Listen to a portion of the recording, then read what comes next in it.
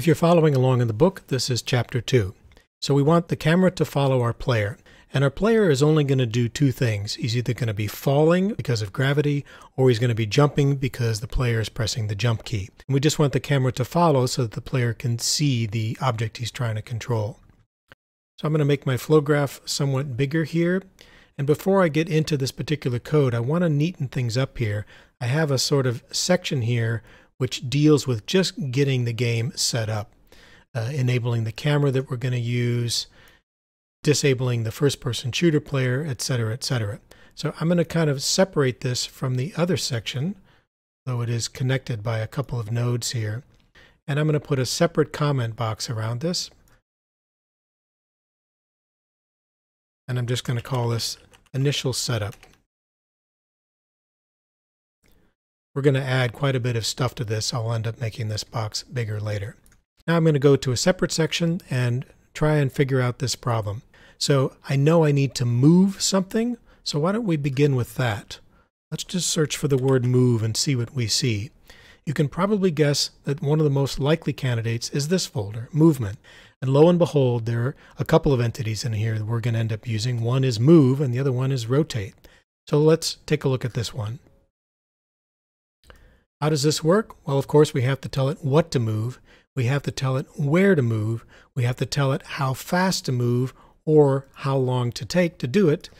And if it is a speed, we have to tell it meters per second. There are some other parameters in terms of the way it accelerates and deaccelerates. And of course, we actually have to start the movement and we can choose to stop it at some point. So we know what we want to move. It's the camera. So I've got my camera selected. I right-click here and assign the selected entity. I need a destination. Well, that destination is constantly changing and it's a position relative to the Flappy. So the first question I have to ask myself is, where is the bird? How am I going to get that information? Well, it's going to be something to do with an entity. And if I look under the entity group here, I'll see something called entity position. That looks like it could do the trick. It has entity and it outputs the position, the rotation, and the scaling. That seems like it could work. But I also want to show you another way to do this and talk about the difference between these, because it's going to get us into one of the most important concepts in Flow Graph. These both essentially do the same thing. They ask, where is something? But if you look closely, you'll notice that there's one difference in the input nodes, and that's this port right here called get. This implies that nothing happens, the question isn't answered until I trigger this input, get the position of this thing. So if it's a question I only need to ask occasionally, hey, where are you? I can manually trigger this. But this node asks that question every single frame of the game. That means it's hitting the computer's resources a lot harder. So I don't want to use this for a question that only needs to be asked sometimes. Well, since my Flappy is always moving, he's always either falling or rising, I do need to monitor his position. I don't want to have to worry about triggering this question every single game with a timer. So I'm not going to use GetPos in this case, but I will use that node for other kinds of questions later on. Okay, so whose position is it? Well, it's our Flappy Bird's position. So let's go ahead and assign that. And all we need to do is feed its position to here. So let's think about what we're doing here for a second. What are we really telling Flow Graph to do? Wherever you are, Flappy Bird, move the camera to that same spot. Well, if you think about that in visual terms, that literally means the camera is going to be inside the bird or on top of it. And that's not quite what we want. We need the camera to be offset from the bird somewhat. So between here and here, we need some kind of mathematical offset, and we really only need it on the Y and maybe the X-axis. So there's a way we can figure this out, and that's simply by looking at the position of these two things, because we sort of have guessed where the camera needs to be. We may need to fine-tune it later. So if I look at my properties here, my bird is at this easy-to-remember position of 500, 500 on X, and the camera is offset from that by positive 8 meters on X and minus 10 meters on Y. So I need to add 8 and subtract 10. So what I'm talking about is three-dimensional position. It takes an X, Y, and Z value to communicate the position of an entity in a 3D game. And the set of nodes that deals with that sort of information is called Vec3, or three-dimensional vector. And I can either use add or I can use subtract. Obviously, they do the same thing, only in inverse. I think in the book I used subtract, but it may be slightly simpler to use the add node. So I know from the position of the bird, I need to add 8 and subtract 10. So first I'm going to feed its position. If you roll over these nodes, you get a little tooltip that says the output is going to be A plus B.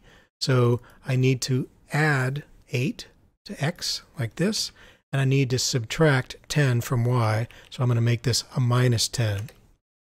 And I'm going to feed that as the destination. So I've told it where to go, I've told it what to move, but I haven't actually told it how fast to go. Right now, I'm just going to do this in terms of time. I'm going to make it instantaneous. As soon as the bird moves, move the camera as well. The last thing I have to do is say when to start moving. And that means that I have to send a signal to this start input. So now is a good time to talk about why these inputs and outputs have different colors. What that refers to is the type of data that that particular node wants. And if you roll over this, the tooltip tells you green is any kind of data. That means any signal, as opposed to no signal, is good enough to start this node. If you look at this red one, red means integer. It only is interested in the integer value. There are strings, there are floating point numbers, and there's also Vec3, which is yellow, which is actually 3 floating point numbers. And the last one is Boolean, which is simply true, false. Although this is actually 3 different numbers, any signal will work because this is an any type node.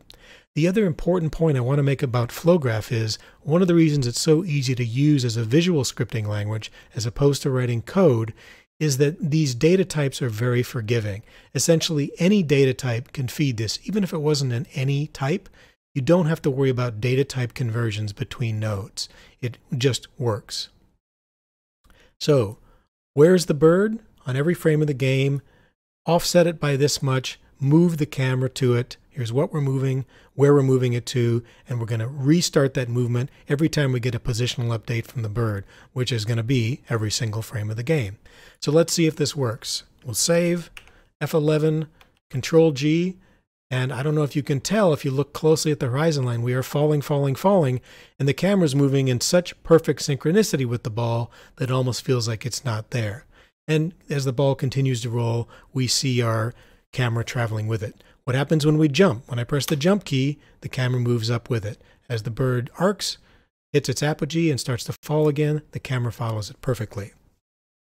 Now there's only one thing that might not be immediately obvious until we really start to play the game, which is this question of whether we want the camera to follow this thing perfectly, instantaneously, or lag behind a little bit. The problem with instantly is every little jump that I do is going to restart a new movement with the camera.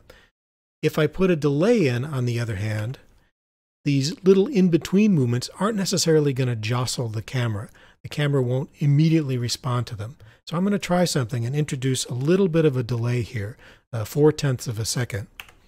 And if we go back and play again, you'll see that the ball maybe is too risky going out of frame sometimes, so that delay may be too long, or maybe that my jump is too dramatic. So keep this in mind. We'll fine-tune this later when we actually add our obstacles in the next chapter.